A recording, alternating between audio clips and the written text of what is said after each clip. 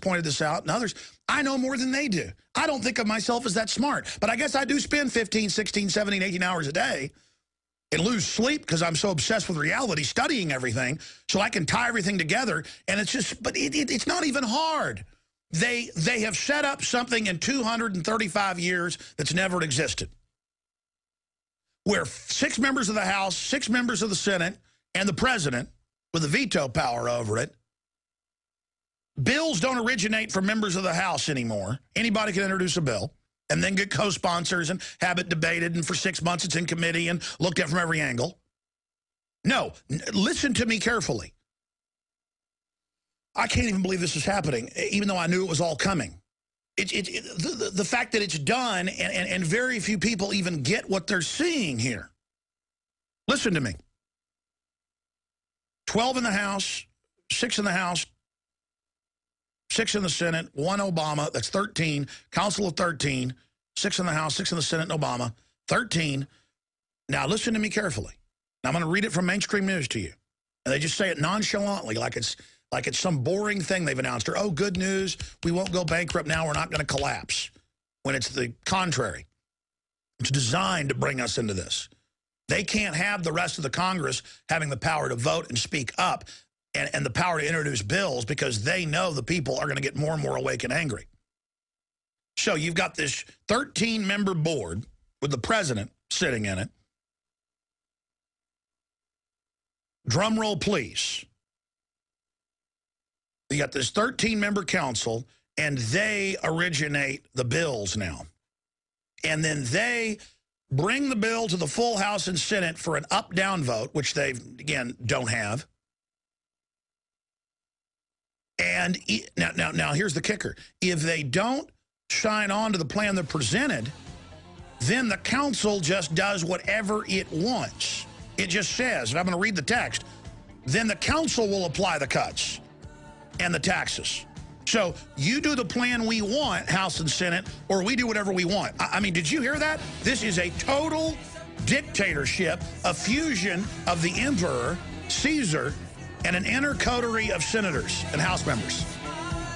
I mean, did you hear what I just said to you? I'll be right back. Okay, so a council of 13, an act of high treason, has been passed by the House of Representatives.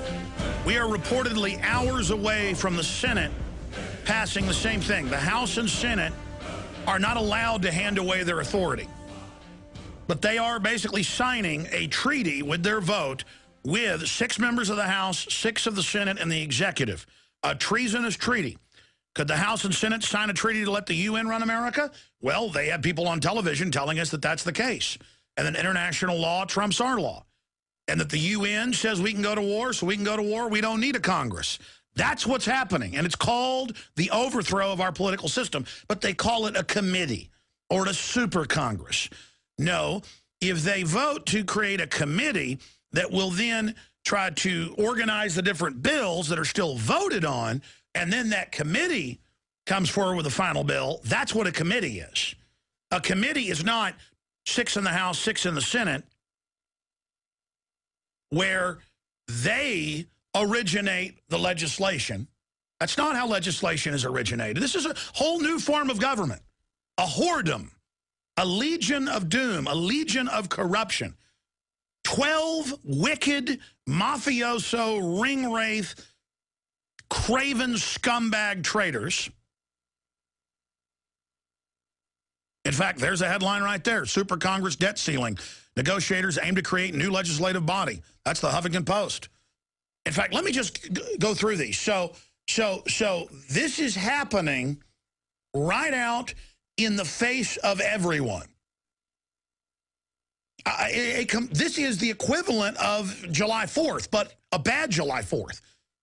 If it passes today, it's passed the House, August 2nd will be known as the date that a disgusting 13-member dictatorship was created. And the president has the veto power. So he's the dictator, and he has these 12 wicked generals. And because they sit there and say it in real boring terms and look down and fidget and and talk about how it's a victory for America and we averted collapse. That's why they built it up. We're going to collapse if we don't get this agreement. It made it all about debt and cuts and what are we going to cut. That's not what they were after. That was all a smokescreen.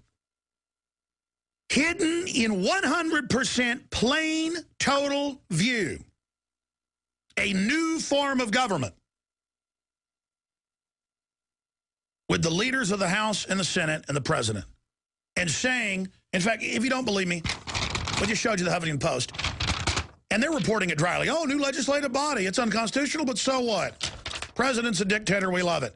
If we allow him to get away with it. You see, that's what dictators don't come out and say. I'm a dictator. Martial law. Ha. They say security. We're going to have more police out. Security. Military. I'm launching a security operation in Libya. I'm launching a security operation in Poland or Danzig or Austria. My name's Hitler. They don't come out and say, hey, we're crooks, we're taking over. They come out and say, well, we've got a very dry, convoluted, and both sides compromised, and both sides aren't happy, but this will avert a collapse, and we're going to work on it now, and the cuts aren't even real, and it's all, that part's all a scam. We're going to get into that. Kerry Reid and all of them are publicly, I'm going to read their quotes, licking their chops, saying we can cover everything, gun control, borders, debt, banker bailouts. Oh, they're getting ready for the next looting. The original looting's ongoing, but even more. Carbon taxes. Hey, ATF? Why do you think Obama did something no president's ever done and said, well, I don't need a law. I'll just order the ATF to put new laws, new regulations in over gun dealers and start harassing gun owners. They're just doing it. I've never seen anything near this magnitude. Here's CBS News. Last night, right after it passes, a summary of the debt ceiling. And I'll show folks a document cam shot of this. We're watching on prisonplanet.tv. A summary of the debt ceiling compromise. And then it goes on to say 269, 161, 174 traitors, Republicans, and 95 Democrats. And it goes on to dryly in the bottom of the article say, the agreement creates a 12-person House and Senate special committee. Oh, it's very special. To identify further spending cuts. The committee must complete its work by Thanksgiving, November 23rd. Oh, really, it actually continues after that. And Congress must hold an up or down vote on committee recommendations. Oh, it's a recommendation, but you must vote it up or down. But wait, it gets worse. The committee could overhaul the tax code, which they're announcing they're going to increase taxes, or find savings and benefit programs like Medicare, Medicaid, and Social Security. Savings means cuts. Congress could not modify the committee's recommendation. Oh, you can't modify my recommendation. It's like Don Corleone. Your signature, your brains will be on the contract. Continuing. Now, here's the key. Now, listen to this carefully. This is CBS News. Listen to the magnitude of this.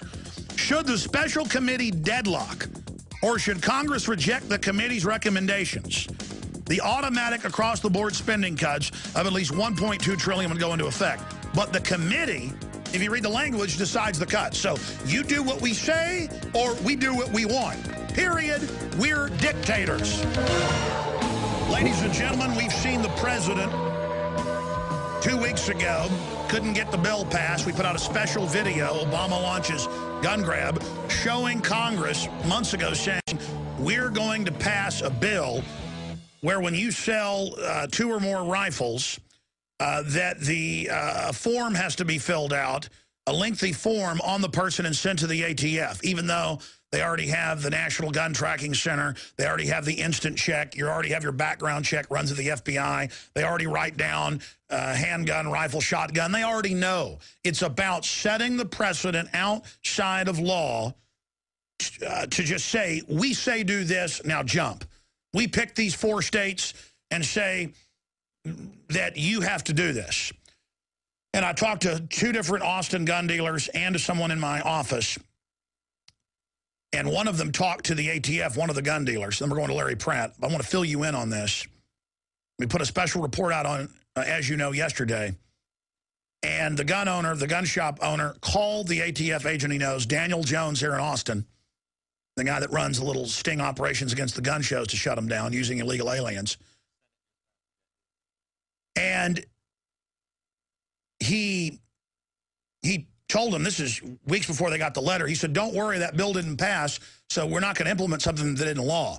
Well, guess what? Didn't pass. They did it anyways. And it's a test. It's a tyrant's test. War in Libya. Congress says, well, you got to come to us for approval. Well, we'll even give it to you. He says, I don't need your approval. Puts out a statement saying this is for the legitimacy of the UN. That's a quote. That's treason.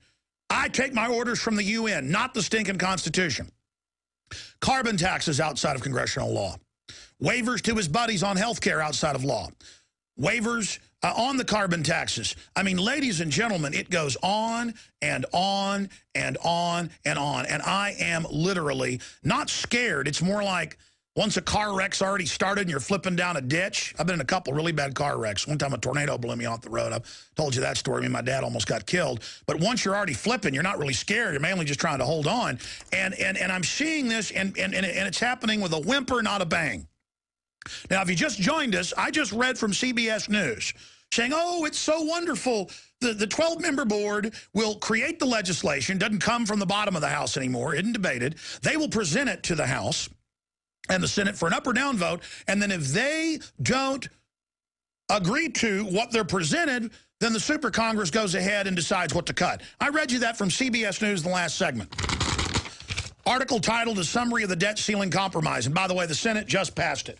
I mean, I am feeling sick at my stomach. Super Congress, here's another report, Super Congress debt ceiling negotiations aim to create new legislative body. That's Huffington Post. Okay, this is not debated. This is not debated. And yes, the Senate just voted 2 minutes ago. They've passed it. Incredible treason. We'll give you the vote count as soon as we get it. Larry Pratt of Gunners of America is our guest, and he, of course, put out a legislative alert saying Congress should decide whether Super Congress can impose gun control.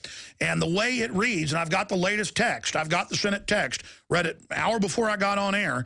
It has language in it, and here's Harry Reid, quoted in the Associated Press, the Joint Committee, there are no constraints, Reid said on the Senate floor.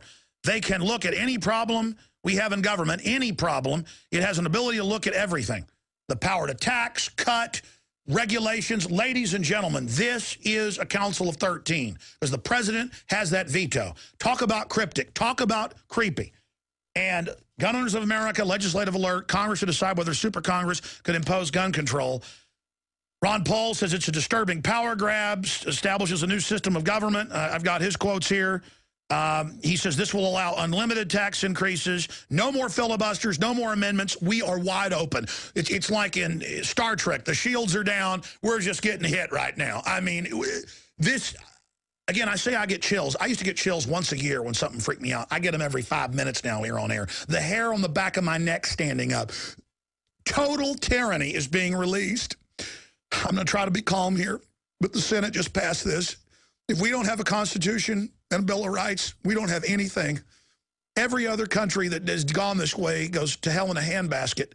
Larry Pratt, I'm sorry to be getting emotional here, but I am completely freaked out. I can tell when a guy's on a table. No, this is kind of like the council in Plato where they go out behind the bulrushes and decide in secret what's going to be done, and then everybody else just kind of has to lump it.